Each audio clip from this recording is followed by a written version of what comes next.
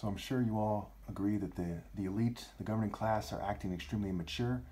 And why are they doing stupid stuff like, you know, type of people to put a whoopee cushion under Jesus' seat or something? Very, very immature. How do I know that the world is not right with God? How do I know that the Bible ends with rape by deception? Okay, look at the word rapture. It's rape, root, scramble. The root cause, for example, the root, the source.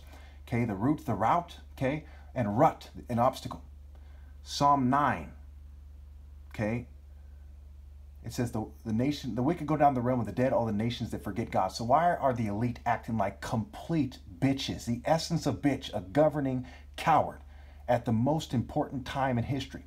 Well, part of it is they've gone insane because they are the essence of rapists. Bear with me, okay? The rapture isn't enough. Isaiah 13, when we get to verse 16, will overkill it. There's no way around it. You'll see that there's a lot of Jews, liberal Jews, conservative Jews, white people, LGBT people. They're at the core of this thing, of this rape by deception and rape by force, and there's a lot of coercion. You might just call it rape by coercion because most people see through what they're doing, and they've joined them out of fear and stupidity and being dumbed down. So drugs, psychology, what have you. So Isaiah 13, a prophecy against Babylon. A prophecy against Babylon that Isaiah son of Amos saw. Raise a banner on a bare hilltop. I live in the hills, mind you. It's not a coincidence. Shout to them, beckon to them to enter the gates of the nobles. I am the gate and the rally point, right? Nobles, right? You know them by their fruit. You know who's the King of Kings by focused moral intensity.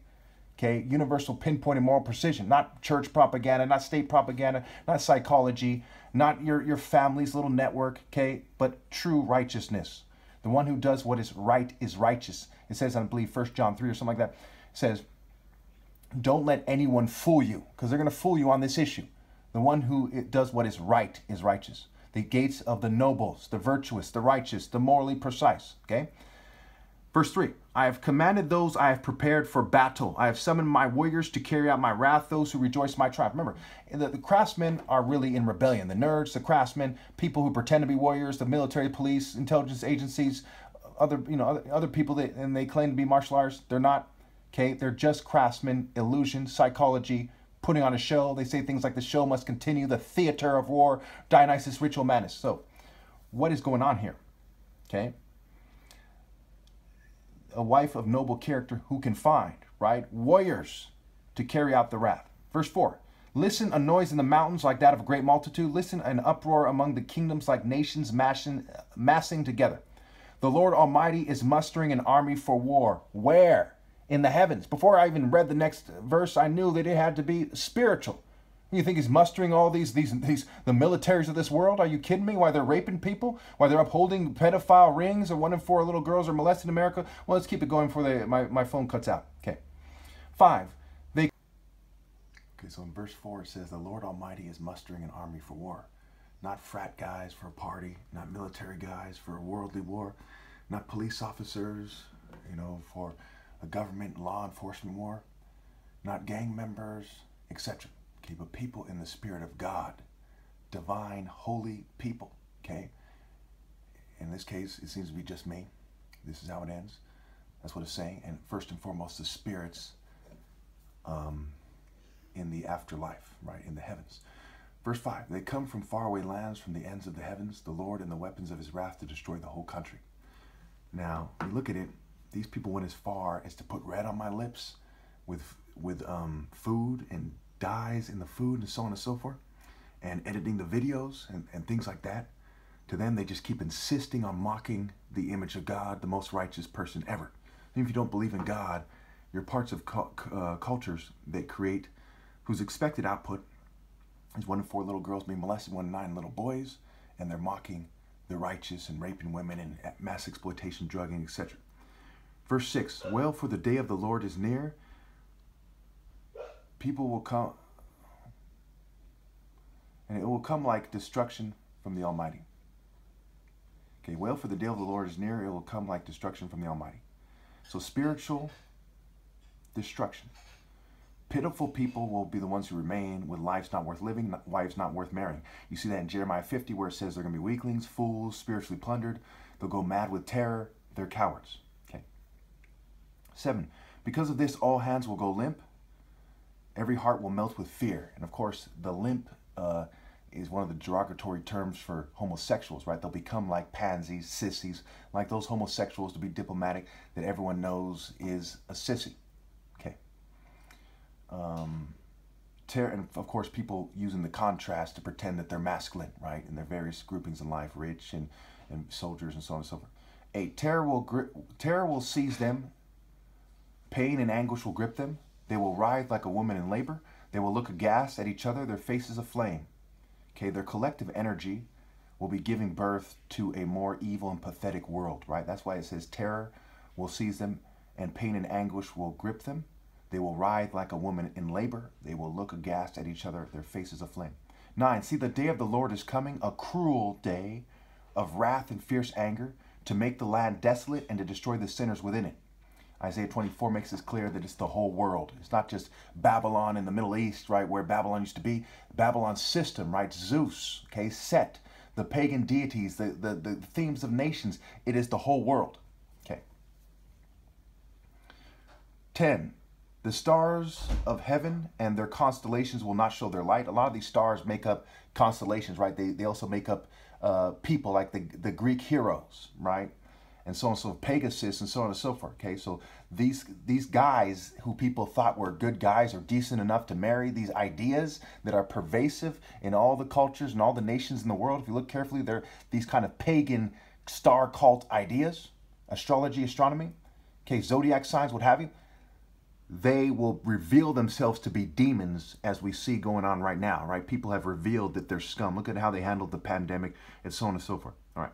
The rising sun will be darkened and the moon will not give its light. So what is happening here in the original version is they're not supposed to persecute me. As I leave, the sun is no longer there. It's darkened. It's out of your reach. Okay. They're not supposed to change the way I look and so on and so forth. Okay. So obviously, first and foremost, God's interpretation of what should happen is the true interpretation, not some sages, some weirdos in the West and so on and so forth. Okay, so the stars of heaven and their constellations will not show their light. The rising sun will be darkened and the moon will not give its light. So the moon represents females. There won't be any females worth marrying. There won't be any masculine sun. The sun is a symbol of masculinity. The bridegroom, like a champion. Psalm 19, it's a symbol of the masculine warrior champion and people in his spirit. So masculinity and femininity in their true form will be gone. I will punish the world for its evil, the wicked for its sins. I will put an end to the arrogance of the haughty and the pride of the ruthless. Okay. I will make people scarcer than pure gold, more rare than the gold of Ophir. In Psalm 45, it says the bride, okay, the gold is the treasures in heaven, the spiritual worth, righteousness, the gold of Ophir, right? Righteousness, femininity, noble femininity will disappear, right? It becomes scarce, it will be gone, okay? 13, therefore I will make the heavens tremble and the earth will shake from its place at the wrath of the Lord Almighty in the day of his burning anger. Okay, remember, as things go scarce, they disappear, right? Like a hunted gazelle, like sheep without its shepherd, they will all return to their own land. They will flee to their native lands. So the profane lands, they have no divine leader. So all the cultures of the world are profane. There's no actual pro. They will go back to their native land, plundered by the Babylonian Western system, right? They kill off the more brave people from every culture, the righteous and so on, and they'll be plundered. They'll be mad with terror and so on and so forth, okay? Whoever is captured will be thrust through. All who are caught will fall by the sword. All who are caught outside the divine order will be slain by the sword of the Spirit of God, right? The sword of the essence of truth in Scripture, righteousness, justice, the Spirit of God. These are characteristics of the Spirit of God. The truth will slay them. Like a thief in the night argument, right? They interpret Jesus as, okay, I'm going to leave that part out because it's confusing, you know. So basically they interpret it as Jesus is Lucifer, but they're just idiots playing stupid games. Long story. Anyway, verse 16.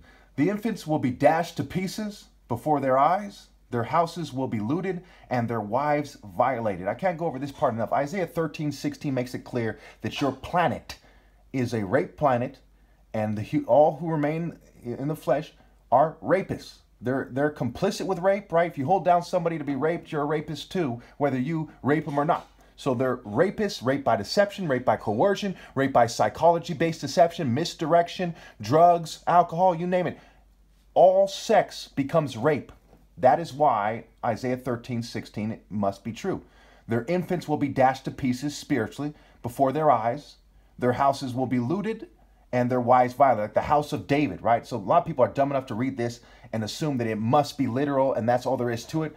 It is spiritually speaking first and foremost. But yes, when we look at the spirit of having sex in its various forms, it is rape when it lacks the spirit of God and the spirit of sense and the spirit of a justified sexual process. Anyway, so spiritually, and they interpret it as literally, and all sex is rape by deception other than me, since the deceiver spirit is in them. So it's rape by deception. Remember, Satan is the adversary. He's the deceiver, right? He's the deceiver. So in the spirit of rebellion against God, it's the spirit of rape by deception. The deceiver, deception. Rape by deception.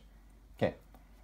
17. See, I'll stir up against them the Medes who do not care for silver and have no delight in gold. Their bows will strike down young men. They will have no mercy on infants, nor will they look with compassion on children.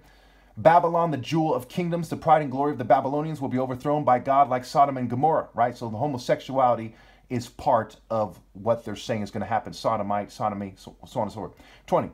They will never be inhabited or lived in throughout all generations, right? The wicked go down the realm of the dead. So the world will never be lived in by people who are alive because they won't have the spirit of God in them. There no nomads will pitch their tents. There no shepherds will rest their flocks. But desert creatures will lie there, jackals will fill their houses, their owls will dwell there, and their wild goats will leap about. Obviously, nobody has my permission to represent God or represent me or to claim that they're doing God's work or anything like that. Okay, keep that in mind. That's how you get punished to the extreme and your offspring to the extreme. So anyway, jackals associated with Set, owls, Athena, the Baphomet, Pan, Mars, what have you. Mars' name is scrambled is Rams, and so on and so forth. 22. Hyenas will inhabit their strongholds. Jackals are luxurious places. Her time is at hand, and her days will not be prolonged. Okay? So they made it so I had difficulty. You look at it, compare this to some of my other videos. You can see my voice sounds somewhat obnoxious because they are rape cult scum who think that I shouldn't expose them for that. They don't care that 1 in 4 little girls get raped. They're probably on their way to rape them right now. The people who are directly involved in this case are directly involved in suppressing the spirit of anti-rape and stopping rape. These are pure evil rapists. Okay? No matter how they look like a kind old man, rapist piece of shit. Okay? It could be a cop that looks like the good cop and the good rapist piece of shit. No matter who you think other people are, except for my parents are blameless, I assure you, they are rapists, pieces of fucking shit. When you look at the interpretation of this scripture, it becomes clear. They are not standing in the divine order against rape, so they are complicit with rape. Whoever does not gather with me scatters. One who slack in his work is brother to one who destroys Proverbs 18:9.